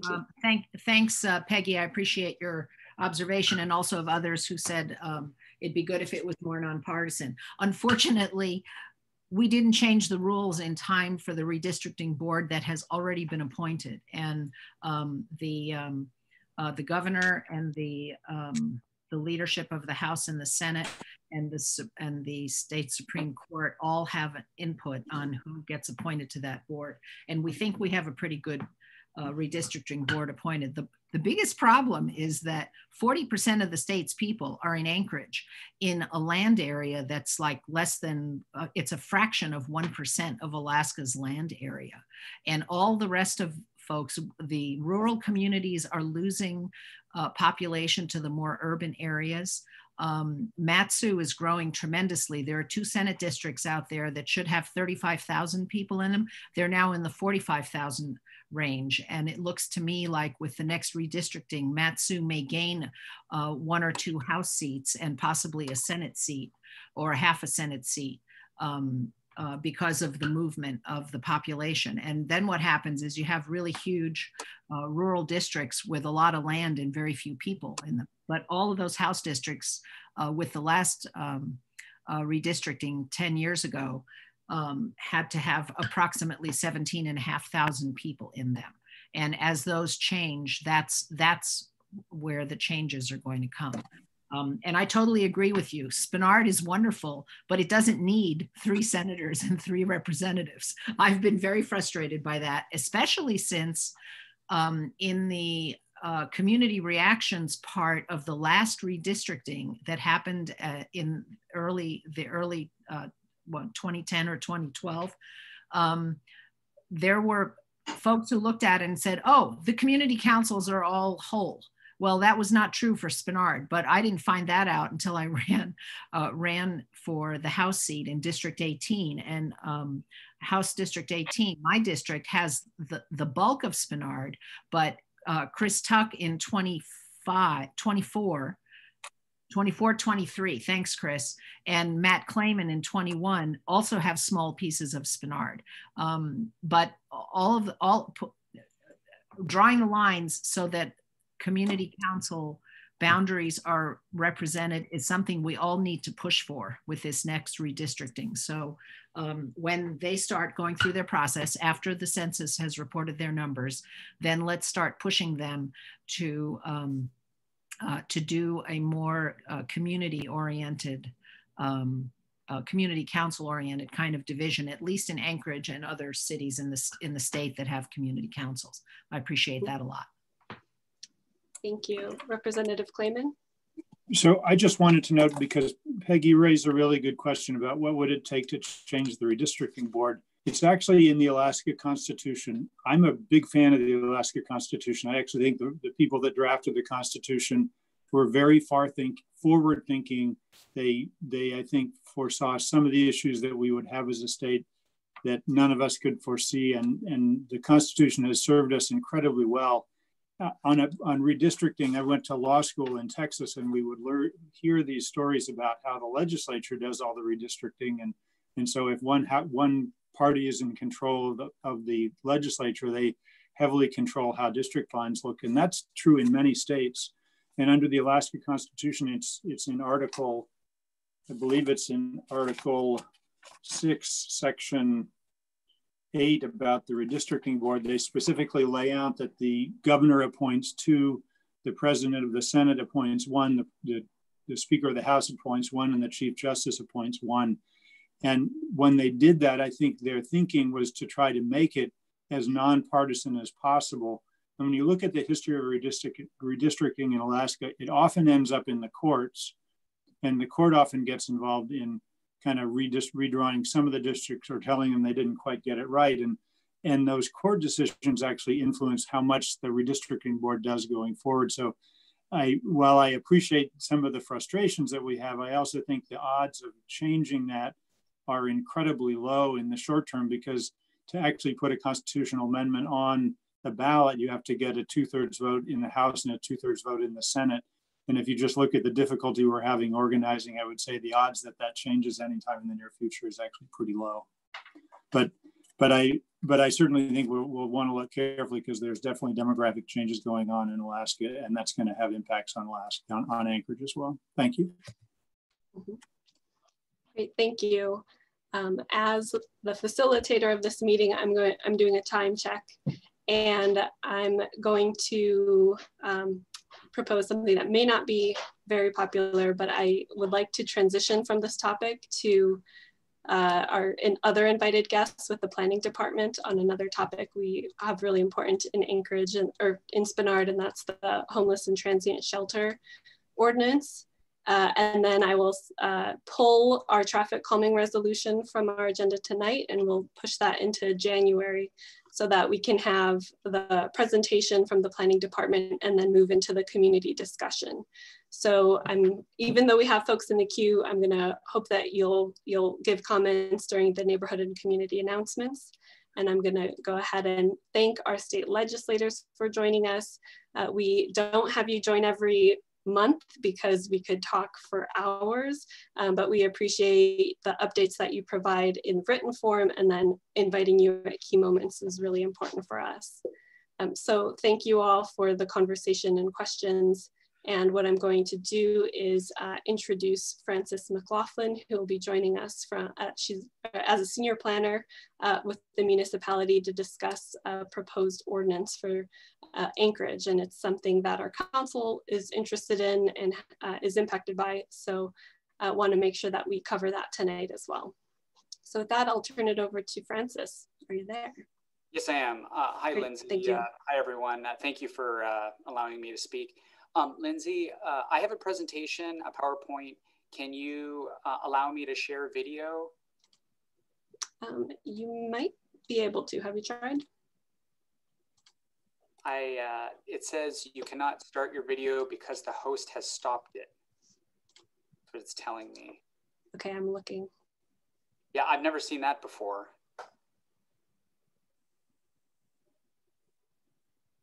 Keep talking while I look at buttons, and Meg will help me too. Thank you. Hi, everyone. My name is Frances McLaughlin. I work in the Anchorage Planning Department. Thank you for allowing me to speak and for your participation in the Spenard Community Council. Okay, co-host has asked you to start your video. Start video, and then, okay, so you should be able to see me. Now I'll share screen, and here's my presentation. My computer's a little slow. And great, it's coming around. We can see it now. Sweet. All right. I hit the button, and I think it's gonna take a second to load. All right. Okay, here we go. So yeah, so I'm excited to tell you about an important project for the zoning code and homeless shelters. Homeless and transient shelters, they're defined in our zoning code as a facility designed to provide minimum necessities of life, including overnight accommodations on a limited short-term basis for individuals and families during periods of dislocation or emergency, pending formulation of longer-term planning. Homeless shelters are only allowed in one zoning district, which is the Public Lands and Institutions District. Most PLI zoning is parkland, fire stations, hospitals, schools, and our universities. Also, you can see from this zoning map on the left-hand side of the screen that the PLI district is not near services for homeless people or public transit routes. We're facing a crisis where there are not enough shelter beds for the number of people who need them. This is especially acute now. Brother Francis Shelter is down 70% capacity. due to COVID-19 CDC guidelines. So they normally can house overnight 240 people. They're only able to accept 72 right now. The Anchorage Gospel Rescue Mission normally takes 70, and they're only able to take 30 right now. We need to allow homeless shelters in more than one zoning district. Other cities allow them in residential, commercial, and industrial zoning districts. For Anchorage, we believe that commercial districts are more compatible than either residential or industrial. The B3 district, general business district, is highlighted on this map. You can see that it is a commercial district located along major transportation corridors. We're proposing that shelters be allowed in this one and only additional zoning district. This requires an amendment to the zoning code. The next slide shows what that looks like. Use types such as homeless shelters on the left-hand side of the screen, and zoning districts are on the top of the screen. So you can see the B3 district, and you can see the PLI district far over to the right. This is the zoning code's table of allowed uses, and all the blanks in these cells mean that the use type is prohibited, not allowed. The C means that it's a conditional use permit. The Planning and Zoning Commission is made up of 9 professionals from various fields and is confirmed to the Commission by the Assembly. The Commission decides whether or not to approve conditional use applications after holding a public hearing in the Assembly chambers, and based on the 9 approval criteria. On your screen, you'll see the 9 approval criteria. The first one is consistency with the comprehensive plan. That's our sort of roadmap for our community. The second one is consistency with the intent of the zoning district and any district-specific requirements or district-specific standards. The third is consistency with use-specific standards. Fourth is site size, dimension, shape, location, and topography are adequate for the needs of the proposed use. The fifth one is the proposed use will not alter the character of the surrounding area. Sixth is compatibility with uses allowed on adjacent properties. Seventh is any significant adverse impacts anticipated result from this use will be mitigated. The eighth is appropriately located with respect to transportation systems. The ninth is appropriately located with respect to existing infrastructure, water supply, fire and police protection, wastewater disposal, stormwater disposal, and other similar facilities and services. This is a flow chart of the conditional use process. So it starts on the left-hand side, a pre-application conference from the applicant with the municipality and state agencies is required. Also a community meeting with the community council is required. Then the applicant may submit an application. Then the community council, the public, reviewing agencies all begin their review, and there's a public hearing in front of the Planning and Zoning Commission. Currently, homeless shelters have no use-specific standards. It's, they're only allowed in one district. It's a conditional use, but there's no specific standards for that. We're proposing that there be 3. They're bullet pointed here. That there be a 500-foot separation distance between shelters. The second one is that they shall be located within a quarter mile of a transit route unless the shelter provides an alternative mode of transportation to the clients. And then the third is that secure storage is provided for personal belongings on site, including bike parking.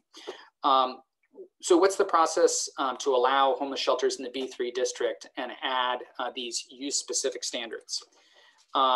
This is the text amendment flow chart, the text amendment process. It's similar to the conditional use process, but it goes all the way to the assembly. So first, planning forwards a case to the community councils and reviewing agencies. Of course, we would be grateful for the Spenard Community Council's support at that time.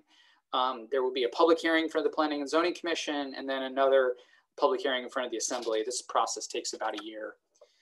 So next steps.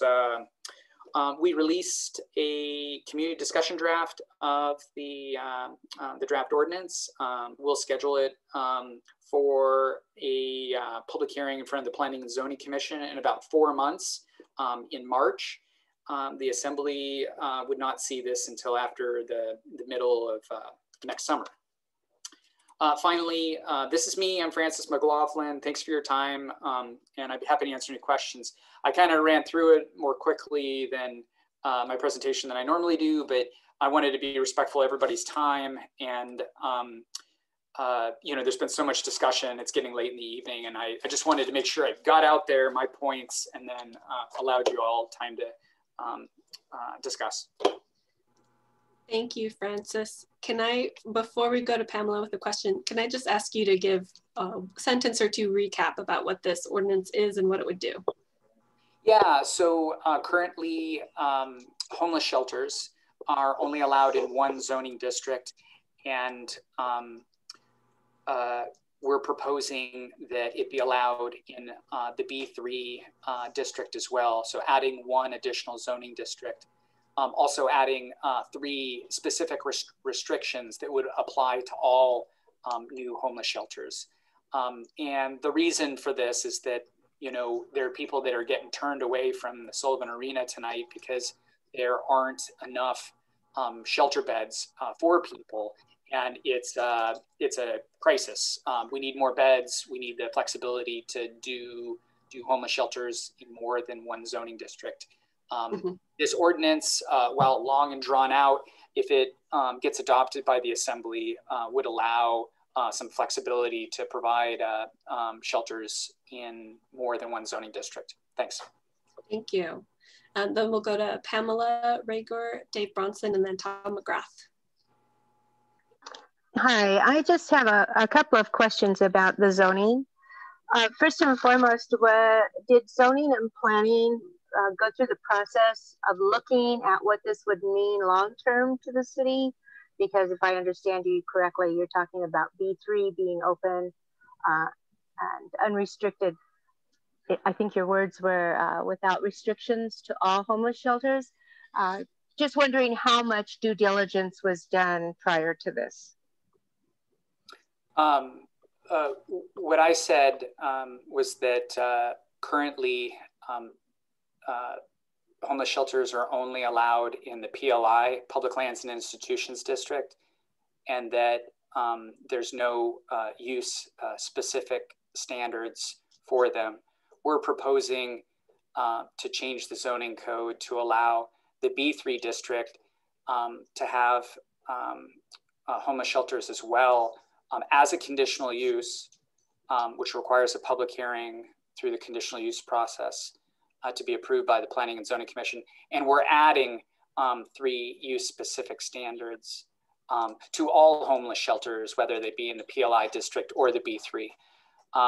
The Planning Department researched other communities and looked at best practices and you know, looked at the need. And you know, this is a small but important step. I think that it's good for the community as a whole. I hope that answers your question. I'm afraid that I just really was a zoning and planning process undergone before all of this, or are you proposing this and then going to put it there? I'm still not clear on exactly how you got where you are. Oh, I think I know what you're saying. So, so I've been asked to start a project to change the zoning code.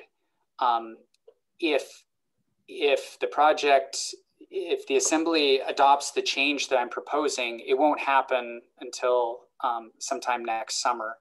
I've written something that is up on the Planning Department's webpage, and it's called a community discussion draft. So it's something to look at and to you know, send me comments on. At some point, I will schedule a case to go before the Planning and Zoning Commission and have a public hearing in March. And there'll be a public hearing on it. And if the commission recommends approval for the ordinance, then it'll be forwarded to the Assembly. And that's when it would reach the Assembly for a second public hearing sometime, you know, in like July or around that time. Thank you for the clarification. I appreciate it. Thanks for the question. Thank you. And then we'll go to Dave Bronson and then Tom McGrath.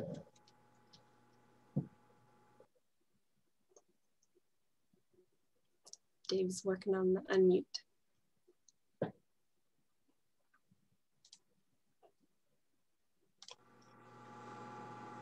Tom? Oh, Dave got it. Okay, can you hear me? Yes.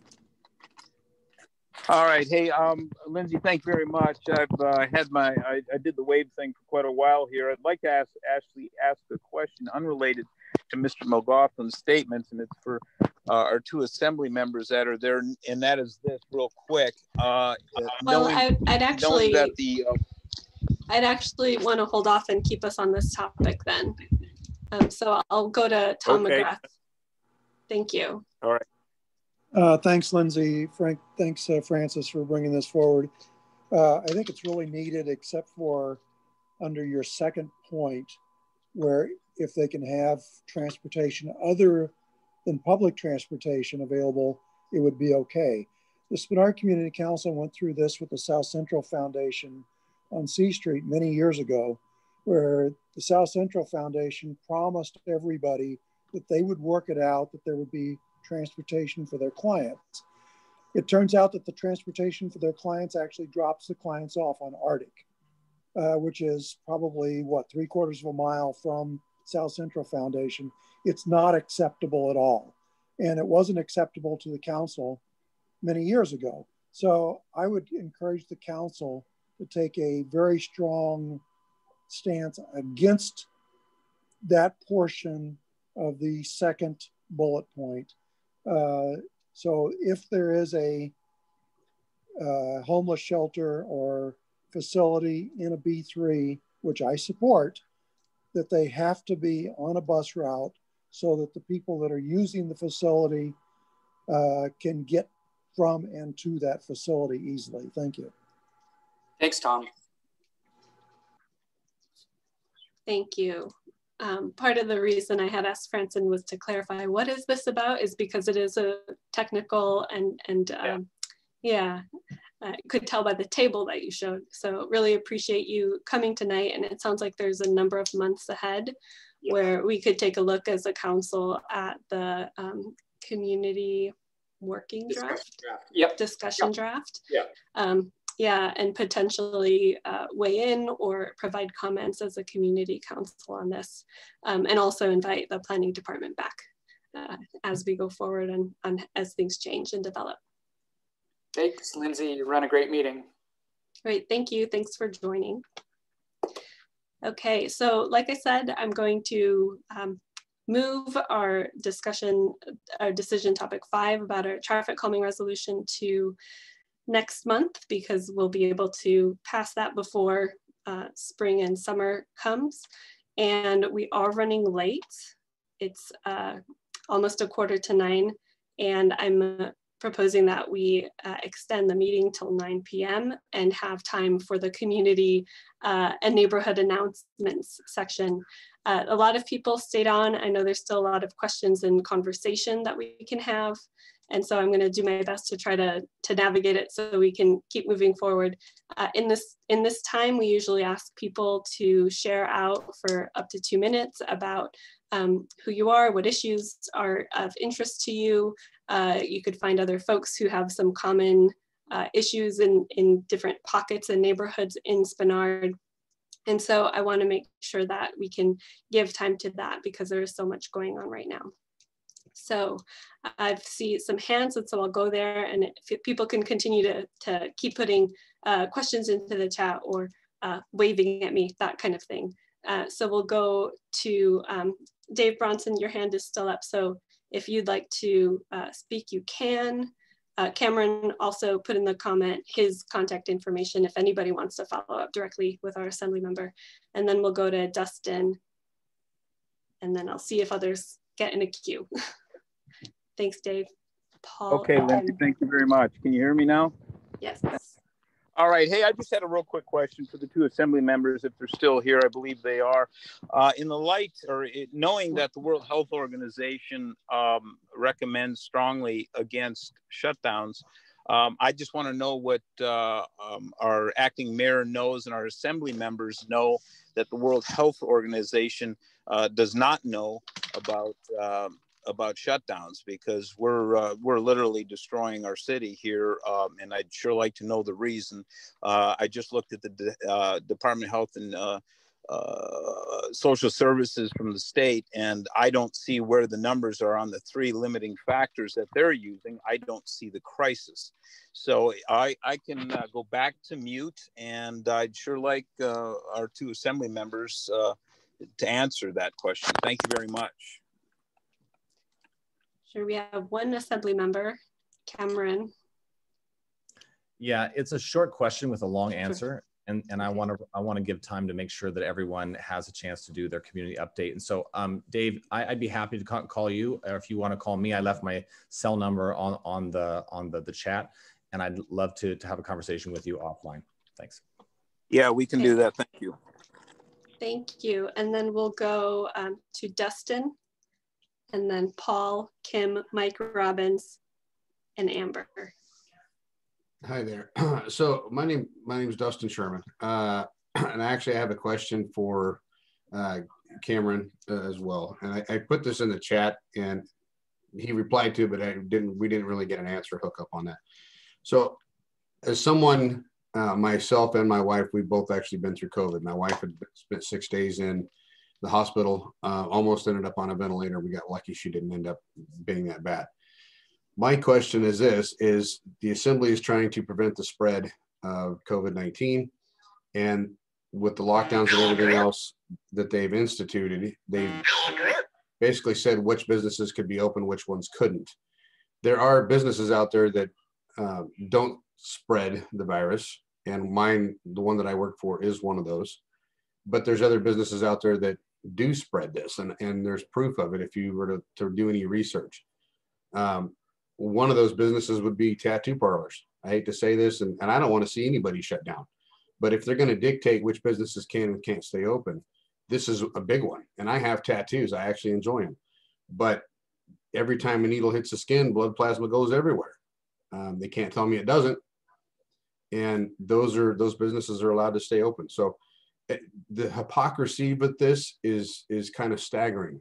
And I just wanted to bring that to attention and see maybe if Cameron or if any other assembly members wants to answer as to why that a medical place, and this would be considered a medical place, they have their standards that they have to reach. Whenever there's a pandemic or whatever you want to call this is out there, why are they allowed to stay open? Great, thanks you. Cameron, do you want to respond?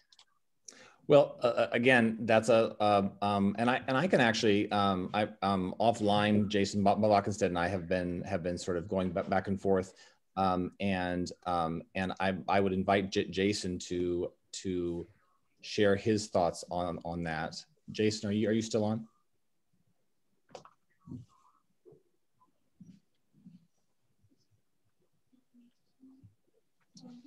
Well, again, I'm not sure he's still on. Dustin, I don't want to take too much of the time, so I left my cell phone on there, and why don't you and I have a conversation over the phone? Sounds good to me. Give me a call. All right, appreciate it. Yeah. Great, thank you. Next, we'll go to Paul, and then Kim, Mike Robbins, and Amber. Hey, Lindsay. I'm concerned about the lockdowns as well, and I'm concerned about the targeting of businesses like ours and the unintended consequences of what's going on with people outside of COVID and et cetera. So I wrote up a resolution. It's before downtown had it tonight. It's going before a bunch of community councils. We didn't have time to get it on this agenda, asking basically to rescind 16. Since we can't do anything here as a council, I would encourage folks that are concerned about it to write to their assembly members and to the mayor and do what we can do. Even if it's, I don't know, if anybody wants a copy of it, I can leave either my email here or maybe the council could post it on the Facebook page so people just read it. Appreciate that. I appreciate everybody for coming out tonight, and just looking forward to get through this. It's been very, very tough, and the secondary and tertiary consequences of these decisions. We've had 116 deaths in Anchorage, which is tragic. With a population close to 300,000, though, it just, the numbers just seem, compared to the economic devastation going on, just seem unreasonable, and particularly over Christmas. Anyway, that's it. Thank you very much, Lindsay. Yeah, thank you, Paul. And folks can email every assembly member if they email wwmas@muni.org. So that's another good way to reach everyone. Thank you. So we'll go to Kim. Yeah, thank you. My comment isn't quite such a important thing as COVID, so hopefully this is appropriate. But I just thank you for hosting this meeting, Lindsay, and all the people present. I've lived now in this area for 20 years. I grew up in the area. I actually went to school at Woodland Park Elementary and live down the street from it now. It's a Boys and Girls Club. So my question is about that, and it already might have been covered in past meetings, but I love that the Boys and Girls Club is being so widely used. I hate to see a building empty, so it's great that it's being used, but it is very scary as a homeowner to be driving, and there's just such an issue with parking. And I'm wondering if anybody has ever looked at, there is parking, there's a bike trail that's in very bad condition because of tree roots at the end of the hockey rink. And I feel like there could be some parking available there that's really just being used by taxi cabs, which we need taxi cabs. So, I mean, maybe that's a possibility too, but I just feel like there's an accident waiting to happen.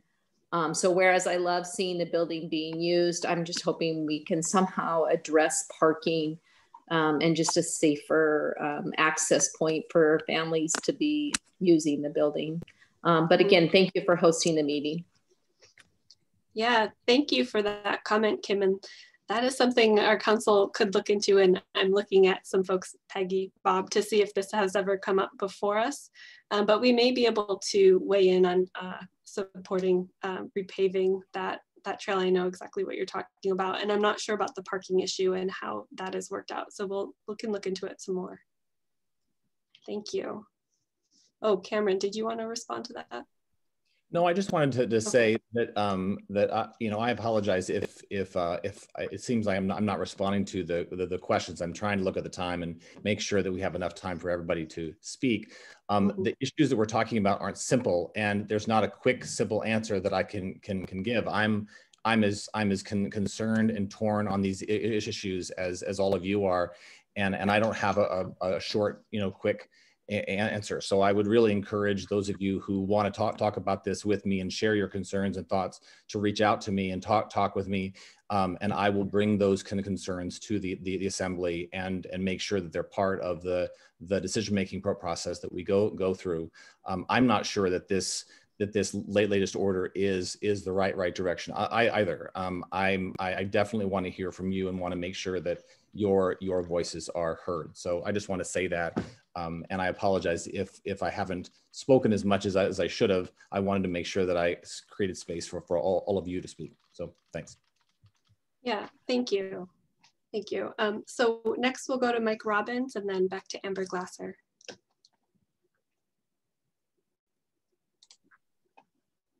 You're still muted. There we go. Thank you very much, Lindsay. And I have to say, having grown up in Spenard, it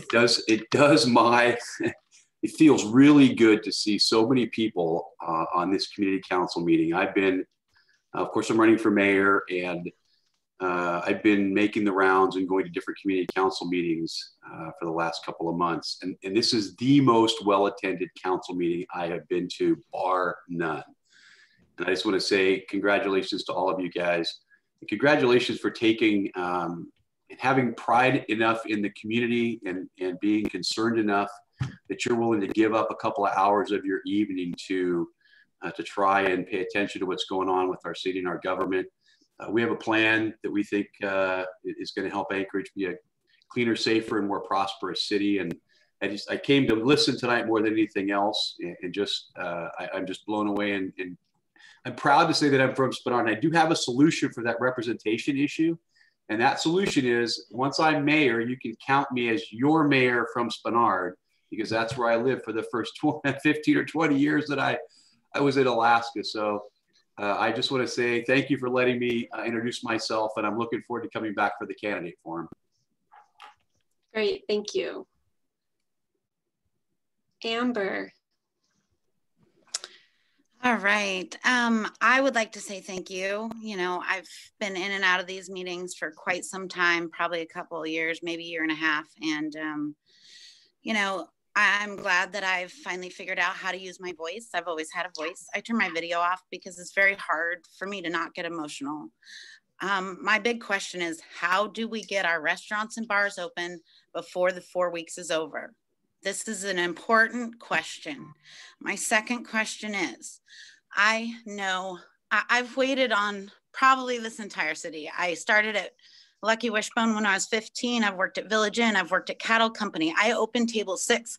I don't know if you are aware that Table 6, I'm trying to help raise funds so we can pay their rent this month, because Alex Perez, also one of the ex-executive chefs for Simon and Seafort's, might just pull the plug, okay? And that means what's happening to Hot Quarter Grill? What about Marx Brothers? 40 years.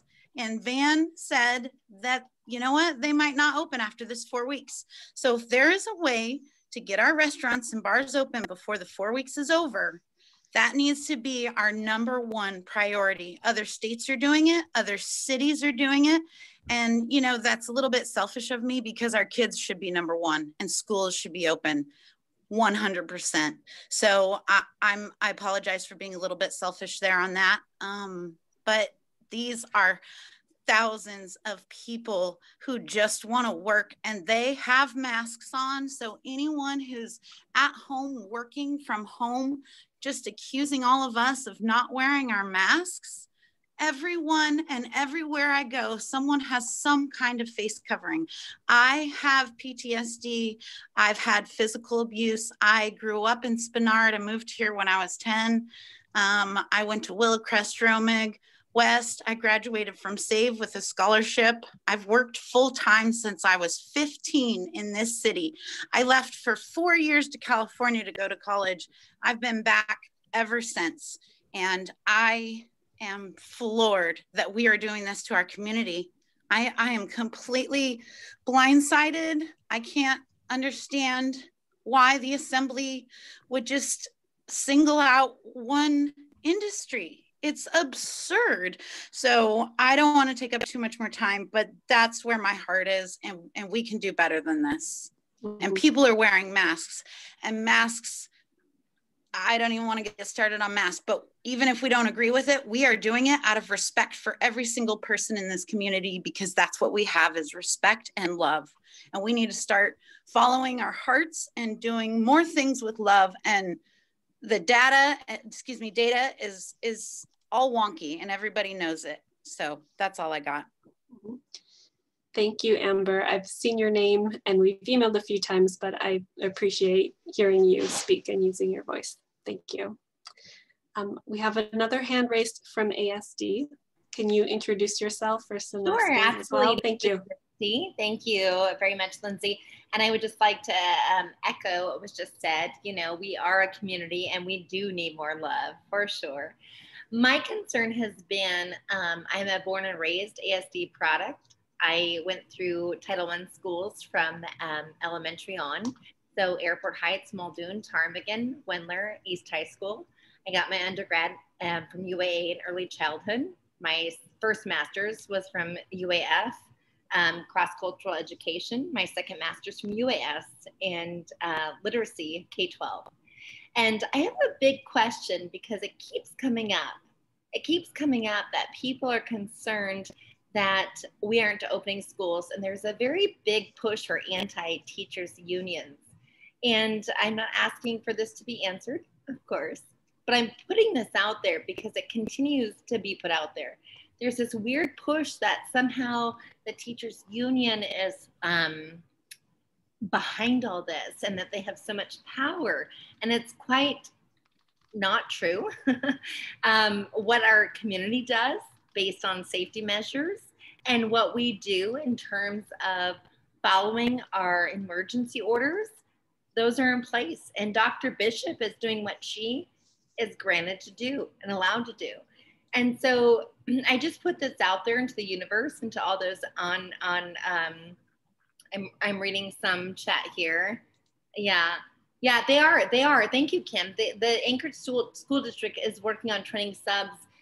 However, they're very limited because we don't want the subs to be at multiple schools, because then they would be in multiple pods, and that's not what we're working for. So there are subs assigned to certain schools that we can get. And when people speak to this, they need to understand and know that if COVID cases are high, and teachers, as much as we like to think we're super fun and different, we're not. If we have to quarantine due to exposure, we do that. So we can't guarantee that. And I see Pamela's commenting, school closing isn't based on science. Yeah, so I can't speak to anything that's coming up in the comments there, except that if we're asked to quarantine, that's what we do. And so I would just put this out there that this weird, like there's been a huge push for anti-teachers union and what are they doing? And I'm confused about where that's coming from and what that means. And I'm super happy to have a one-on-one conversation and educate on that. But I think there's some confusion, and I'm happy to talk. Thank you. Thanks. Can you, or in the chat, or share your name for our attendance? I think I missed it. You're muted though, so I can't hear. No worries. Still, it's okay. Misty, M-I-S-T-Y. Thank you. Okay, and if you could put in your last name too, it's for our attendance records. I think everyone else has done that. Okay, does anyone else have a community announcement or neighborhood issue to share? Lindsay, since it's 9 o'clock, I move to adjourn. Hey, thanks, Tom. Any second? I second. Paul? Okay, Peggy formally seconds. I just want to thank everybody for the discussion tonight and the long meeting. And I recognize a lot of people are getting sick right now, and a lot of people are furloughed, and there's so much going on right now, and just want to make sure that we show up as neighbors to each other. So thank you all for coming, and I'm glad that we can keep building this network together. Good night, everyone. I'll see you in January 2021. Thank you. Good night. Thank you. Right. Happy holidays, everybody.